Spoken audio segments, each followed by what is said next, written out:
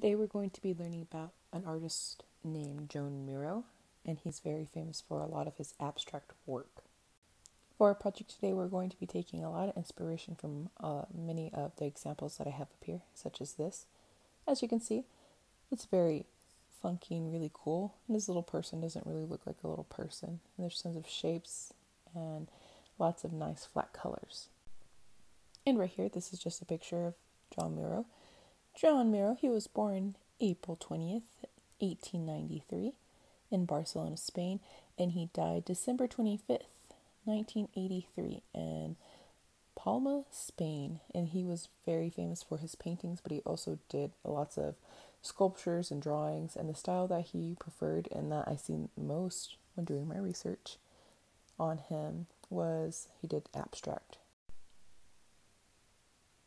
Abstract art does not attempt to represent reality. Abstract art uses shapes, forms, colors, and textures. And as we can see here, he has tons of different shapes, colors, lines, and textures. And it is really important to make sure that we are taking a lot of inspiration from his work. As we can see here, sometimes you can't really tell what it's supposed to be, and that's all right. That's what I love about abstract art. It's about imagination and creativity. Right here, to me, it kind of looks like, I see like a little pig nose, kind of like a little blurred flamingo. And that's what we can even do in our works today. We can draw ourselves in our images, or we can draw something else. Line and shape.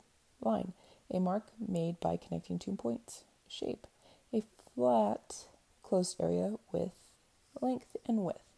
And as we can see here in all of his pieces, he has tons of different lines and shapes.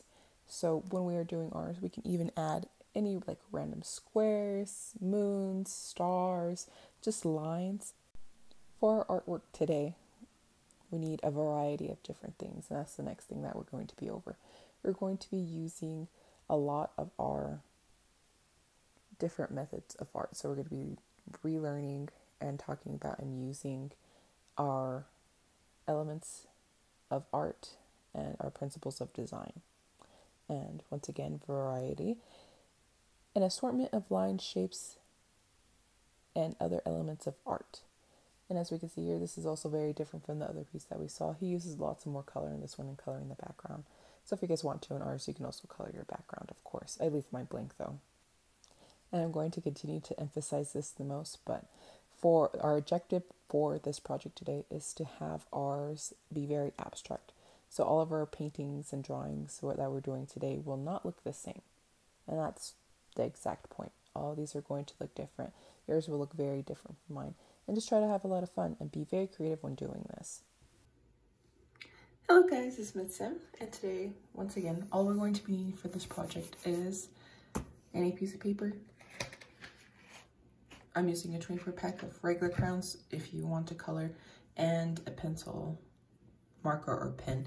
I'm going to be using a pen today. And for this project, it is optional to either have your paper landscape or portrait. I'm going to do a little bit of both. So I'm going to be starting off with portrait. And with this project, I want you guys to take a lot of inspiration from all the images in the PowerPoint. So if you guys do need to rewind, you guys can do that and take inspiration. But with this, all your little characters are going to be, you could draw them with like funky round heads or kind of square heads. I'm going to go ahead and start off with like kind of a squarish round head. And a lot of our artists, his people had these little triangle mouths with little circle eyes that he colored in. And with their bodies, you can make them any shape you want. I'm gonna make mine look like it's in like a little dress, a little wavy dress. As you can see, like in a lot of his, they're very abstract. Lots of different shapes and colors. So like in this one, I did very funky little colors with some moons and just some regular little lines. This is all about being creative and doing what's in your imagination. So like our hands can be circles. You could draw a line through it, bring it back to the body, and even like cut the clothes in half.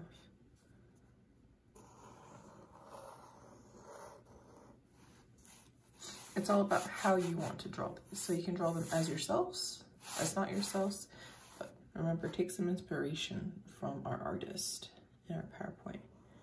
Like this, I like little bootsy draws because they're like little pinto beans. Make it look more like a foot. Then he also had a lot of his wear like little crowns, so I'm gonna do that too. So some little triangles on top of the head. Some little circles. I think I'm gonna draw this kind of like me. So I'm gonna give it some little curls.